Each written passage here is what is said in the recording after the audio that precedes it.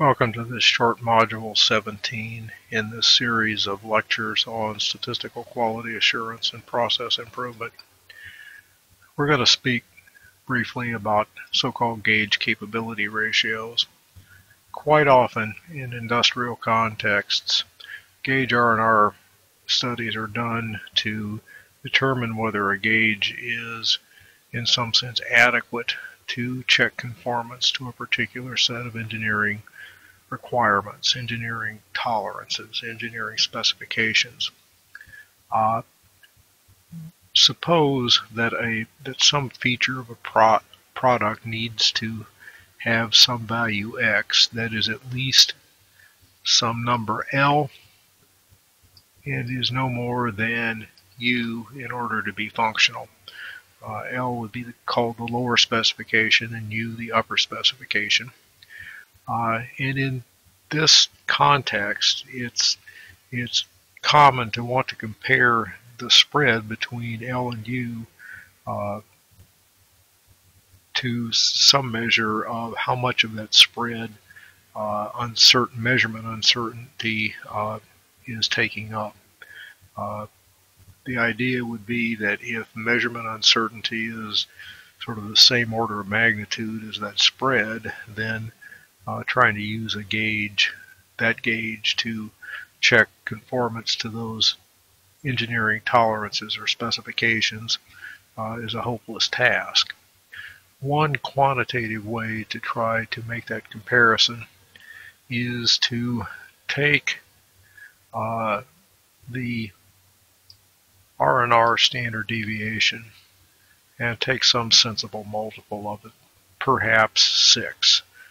6 thinking that, well, most of a normal distribution is within 3 standard deviations of its mean, and so plus or minus 3 standard deviations is a total spread of 6 standard deviations. And to make a ratio then of 6 sigma R&R to the difference between the upper and the lower specification, that ratio is sometimes called a gauge capability ratio or a precision to tolerance ratio. The numerator representing some kind of precision of measurement and the denominator representing some kind of engineering tolerance or engineering allowance.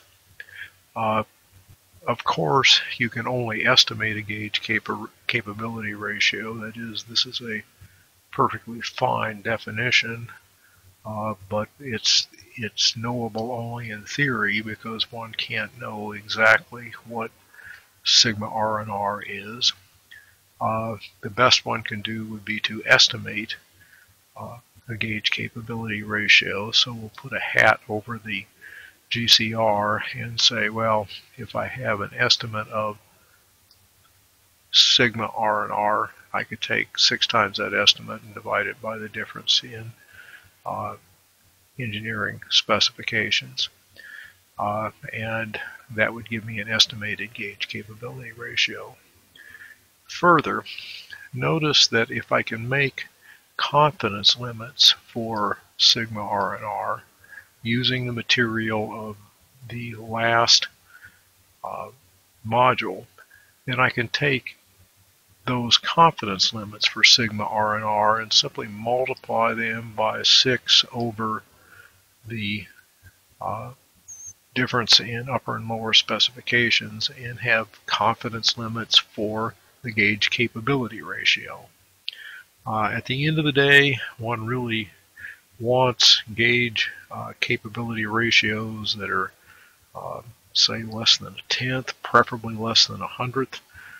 What that means is that the uncertainty of measurement is an order of magnitude or 2 orders of magnitude smaller than the